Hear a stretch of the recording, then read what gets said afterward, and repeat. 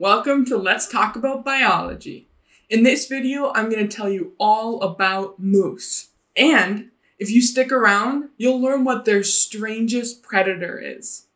Alces has the common name moose in North America and elk in Europe and Asia. Moose are mammals in the order Artiodactyla. This order is even-toed ungulates. An ungulate is generally a hooved animal, and they're divided into two categories depending on how many toes they use to support their weight. Even-toed ungulates contain animals such as hippos, pigs, camels, and whales. Yeah, whales! I know this is super confusing, and yes, I know whales don't have hooves. So if you want me to do a video on ungulates in the future, let me know down in the comments below, and I'll be sure to do that. Moose are the largest members of the family Cervidae. Others in this family include elk, deer, and caribou, otherwise known as reindeer. Moose populations began to decline in the mid-19th century due to overhunting and habitat loss. Fortunately, 8 of the 9 subspecies are considered a species of least concern on the International Union for Conservation of Nature Red List. One exception is in Minnesota, Michigan's Upper Peninsula, North Dakota, and Wisconsin. Moose are listed as a species of special concern because the numbers still continue to drop rapidly in these areas. Adult females, also referred to as cows, can weigh anywhere between 200 and 490 kilos. That's between 400 and 1,000 pounds. Adult males, also referred to as bulls, can weigh anywhere between 380 and 700 kilos. That's between 830 and 1,500 pounds. Moose technically can live between 15 and 25 years, but they generally don't live past 20 in the wild. The gestational period of moose is 18 months, so that's double what it is for humans. And that's not even the longest gestational period. Let me know if you want me to do a video in the future on the animal with the longest gestational period. Cows generally carry just one calf at a time, and they become independent at 12 months of age. Other than size, there's one key way to tell males and females apart. If it's between April and December, it's the massive antlers that males grow in preparation for mating season each year. This makes moose antlers the fastest growing animal organ, reaching fully developed between 3 and 5 months. Even though it may seem like a waste of energy for them to drop these giant head ornaments each year, it actually saves them energy. The habitat that moose live in gets very cold in the winter, and it can be hard for them to find food. By dropping their antlers at the start of winter, they require less energy to sustain themselves. Both males and females have what's called a bell. The bell is a fold of skin that hangs just below their chin.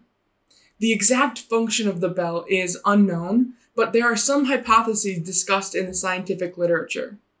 The hypotheses include temperature regulation, signaling fitness and fertility to potential mates, or a secondary sex characteristic that signals dominance, much like antlers do. Moose are generally solitary, and you won't really see 2 of them together unless it's mating season or it's a mother and her calf. Adult moose can store up to 100 pounds of food in their stomachs at a time. That's as much as like a 13-year-old. Moose are herbivores, and their diet consists of many different plants and fruit. In order for them to maintain their body mass, they have to eat 23,000 calories every single day. That's 10 times what humans require. During the summer, there's all sorts of foliage for them to snack on, and they have no problem reaching those 23,000 calories. But in the winter, they're really just limited to deciduous trees and shrubs. And deciduous just means that they don't drop their leaves in the winter. One thing moose will do is forage for aquatic plants. They have been known to dive to the bottom of lakes at 5.5 meters or 18 feet deep. The complexity of their nostrils makes them a specialist at taking advantage of this low competition food source of aquatic plants. And their fur is made up of 2 layers, a woolly underlayer and an outer layer that has hollow strands that provides insulation and flotation. Not only will they dive in lakes, but moose that live on the coast will also dive in the ocean. This can lead them to be prey for orcas. Yeah, orcas are a predator of moose. Orcas are the only confirmed marine predator of moose, but they do have a few terrestrial predators that regularly hunt them. Siberian tigers, gray wolves, and brown bears are the few that will take on a healthy, adult, full-grown moose. Many carnivores and omnivores will eat a dead or dying moose when given the chance, but they will not risk it with a healthy one. With humans encroaching on the moose habitat in the last several decades, the numbers of encounters have been increasing. Moose can be very dangerous, and you want to make sure that you give them plenty of space as not to frighten or startle them. Moose can run up to 35 miles per hour. That's faster than your average golf cart. I had an encounter with a moose in my backyard once. I grew up in Michigan, and so it wasn't entirely unheard of, but I lived in town, so it was definitely unexpected. Funnily enough, the encounter was on April Fool's Day, and when my dad and I called for my mom to get my dad's camera, she didn't believe us. Now, the encounter ended fine. We called animal control while my dad took a few pictures from afar. The animal control came quickly, anesthetized the moose, and brought her back out into the woods outside of town. Anyways, encountering a moose on a hike or in your backyard isn't the only way for it to be dangerous. Between 2000 and 2004, just 4 years, there was a whopping 3,400 vehicle collisions with moose in Maine alone, and over half of them resulted in injuries.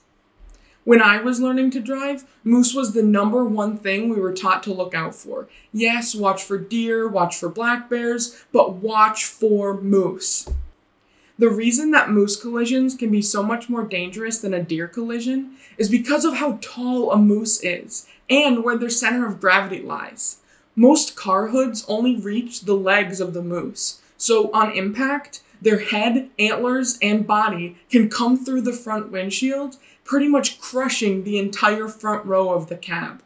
Now, whether you're an animal lover, or you love your car, or you just don't want to get hurt, it is in everyone's best interest to give moose, and all wildlife for that matter, the space that they deserve to keep everyone safe. If you have any questions about what I discussed today, you have a suggestion about what animal I should talk about next, or just a general question about biology, let me know in the comments down below, or you can message me on Instagram or Twitter. Thanks for learning with me. See you next time. Did I get something wrong in this video? If I did, let me know. Leave a comment or send me a message with a link to a research paper or other reputable source, and I'd be happy to do a little update.